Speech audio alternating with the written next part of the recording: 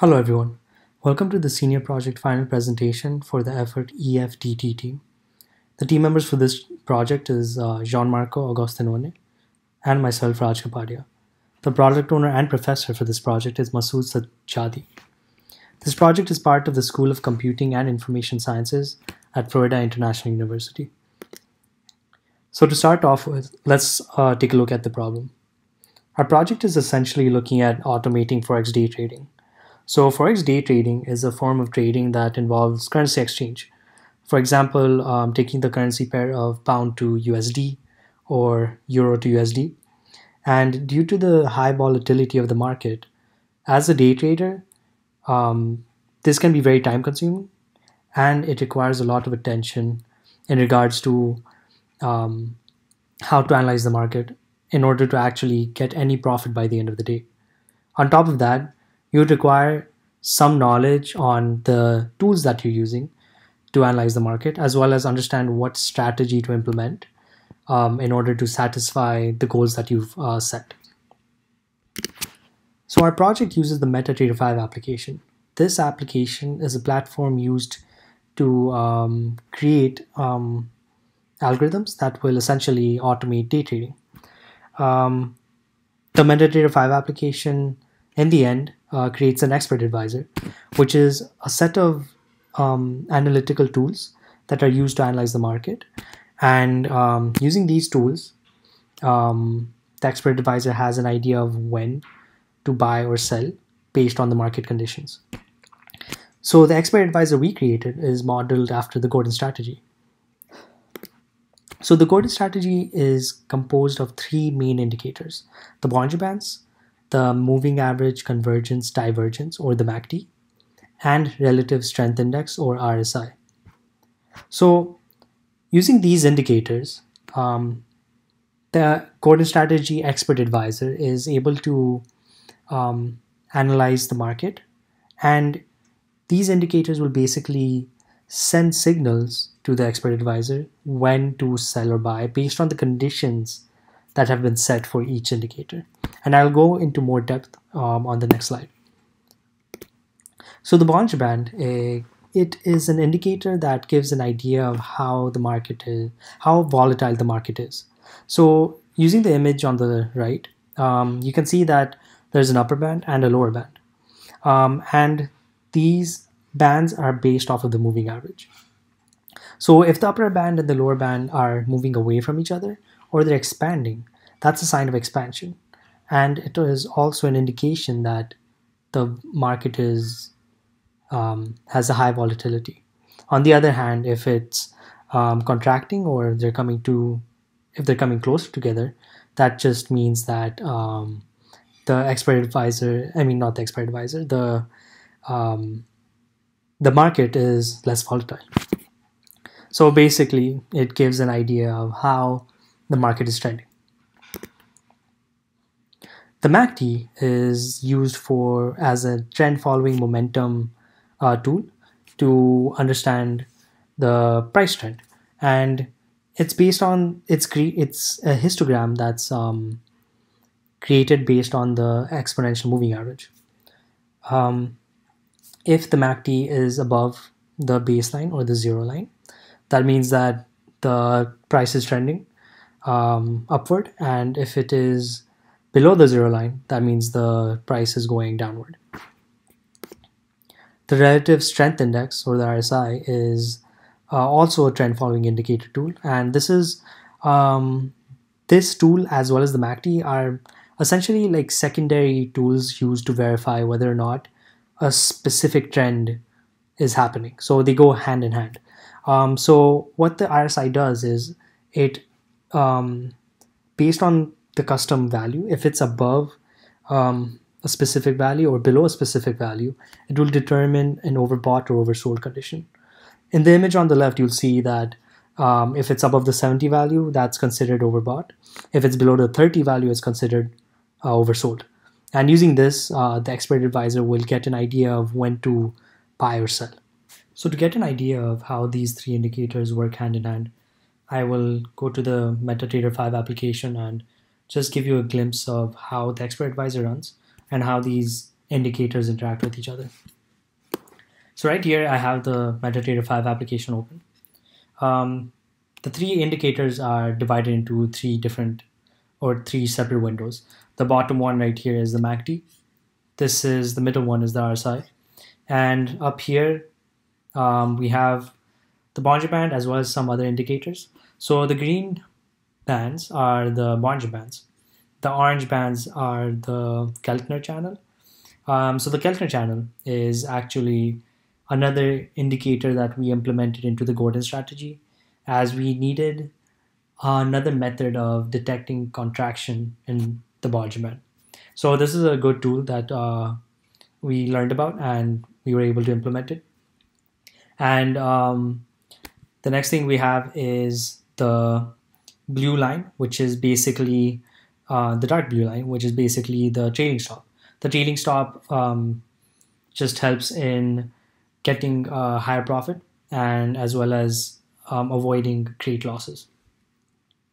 So as you can see, there's a red down arrow here. That's basically a sell.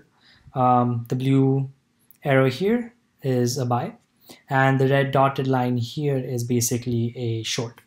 So that's how the indicator has, just based on the current trend, where the MACD is going down here, like where the MACD is a negative with a negative slope, RSI is below the 30 mark, and during an expansion, because all the signals are showcasing a downtrend, the expert advisor decided to sell and open a short position. So that's just a quick overview of the expert advisor itself. Down here, we also used a strategy tester. There are many components and many reasons to use it. Here, it just shows the backtest, or basically how the Gordon strategy performed under a specific period of time. So let's take a look at how we actually implemented the project. So we started off with not having much knowledge about Forex day trading. However, with that in mind, we had to begin with understanding the basic principles and what actually went into Forex day trading as a whole. Once we had that in mind, and once we learned about the basic concepts, we moved on to reviewing the previous semester's expert advisor. There's some wish list components, as well as some things that had not been implemented in the previous expert advisor.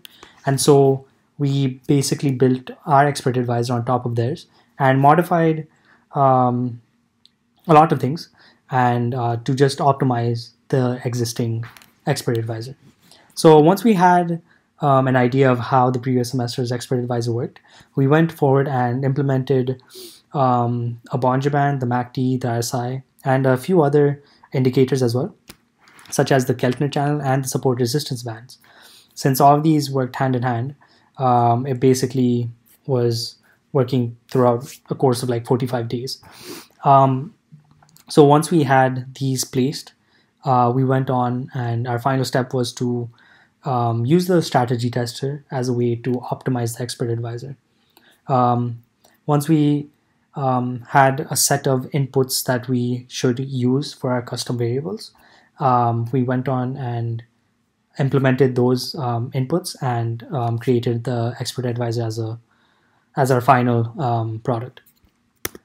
So this is the NAT chart. It's just a list of how long it took for each component to be implemented. For example, the Bollinger Band took 45 days. Most of the signals took 45 days approximately. And it's just an overview of how long the project took as a whole. The UML case diagram is just it's similar to how I presented using the MetaTrader5 application. However, just to go into more depth, when you start off the MetaTrader5 application, you basically select an expert advisor, the currency pair you want to use the EA on, customize the inputs, and select time frame to run it on. Once this is set, it will initialize all the visuals of the indicators. And when it's running, basically what happens is each indicator sends out a signal when it satisfies the market condition. And once that's in place, the MetaTrader will update the server and a buy or sell signal will be displayed on the visual. This is our system design architecture. So at the top is the expert advisor, and right below is the 4 main indicators that we implemented: the Bollinger Band, the MACD, the RSI, and we thought of adding the support and resistance as a signal as well. It has an indicator below it, and the Bollinger Band has a Keltner channel indicator below it as well. Once those are in place,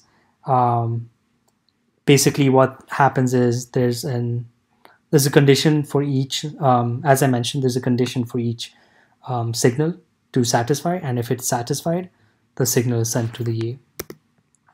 This is our UML sequence diagram, just an overview of how each class interacts with each of the other classes, and how the expert advisor runs as a whole.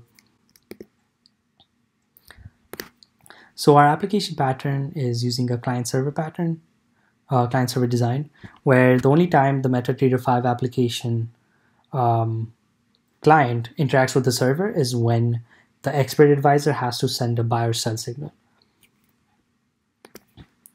This is again similar to the above diagram. It's the UML system deployment diagram, and again there's a UI interface that interacts with the server and updates the UI according to the signal that's been sent. So this is our UML class diagram. As you can see, there are many different variables or parameters that are customizable for the user. There could be a time where, according to a different strategy, these parameters or these indicators may have different weights in the expert advisor. So if the user wants to change it, he or she has the ability to do so. So our expert advisor has a behavioral design pattern as well as a structural pattern. Now, not all the different types of pattern have been implemented within those two, but one of the ones that we adhered to was the composite pattern. So the composite pattern is basically an object tree in which the expert advisor is on the top. It's the root, and the leaves would be considered the indicators. So the expert advisor is heavily dependent on these indicators and their signals in order to actually make any trading decisions in the market. This is just an overview of our persistent data design. It heavily relies on the trade functions and especially the history. So for our MetaTrader5 application, there's a list of security and privacy rules that they've enforced, and the one that would be of concern for us most is communication with the server when to buy or sell, and of course that is over a secure connection. So here's a quick example of one of our implementations that we did.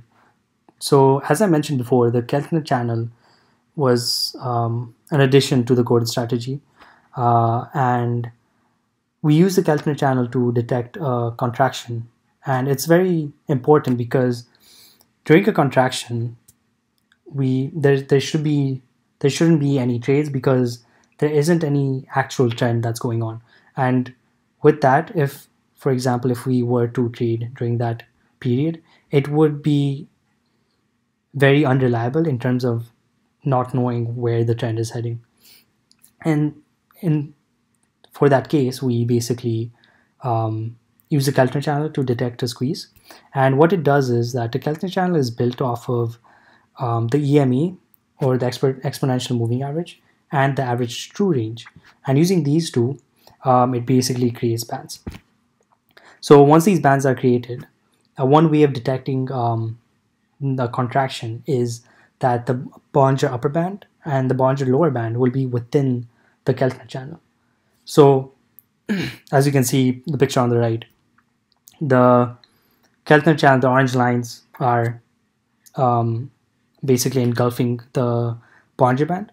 And same with expansion, it's the opposite. If the Bollinger Band is engulfing the Keltner channel, there's an expansion. So for testing purposes, we relied heavily on manual testing and the strategy tester. The reason being is that in order to understand how our expert advisor would react to different market conditions, we had to run it on multiple time periods and see what patterns were most commonly used. Based on that, we were able to set certain rules and conditions for each pattern that we implemented. And based on that, the expert advisor was able to create better trades and better trading decisions. So here you can see that there are two images. One, the upper image is over a course of 1 month in 2018. The lower image is over a course of 1 month in 2019. So there's a huge difference in the total net profit and the number of trades and so on, only because of the different market condition during those two periods. We also used the strategy tester to optimize the expert advisor. So as I mentioned earlier, the class diagram has a list of parameters that are customizable. In order to determine which parameters or values are best for the expert advisor, we ran it through a genetic algorithm.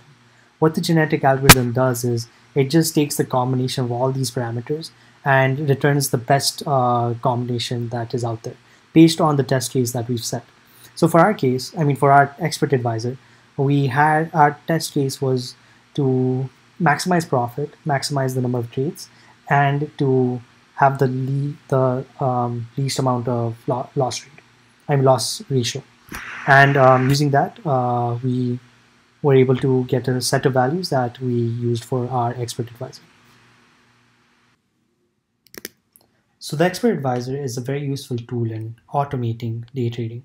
As I mentioned earlier, as a Forex day trader, it requires a lot of time and knowledge to understand how the Forex market works just on its own. And then on top of that, you have to come up with a list of indicators that will be useful for your strategy, and then understand how those indicators or how those patterns actually influence your decision making.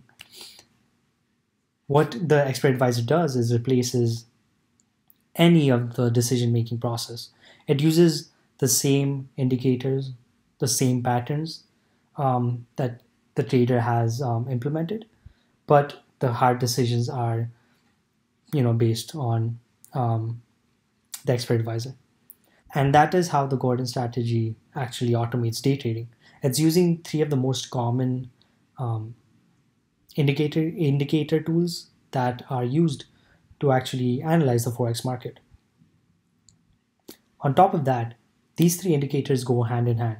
And I say this because, for example, the Bollinger Band is the primary indicator in the Gordon strategy, and the MACD and RSI act as secondary indicators, but they're very important because they actually verify whether there's a specific trend that the Bollinger Band is going into.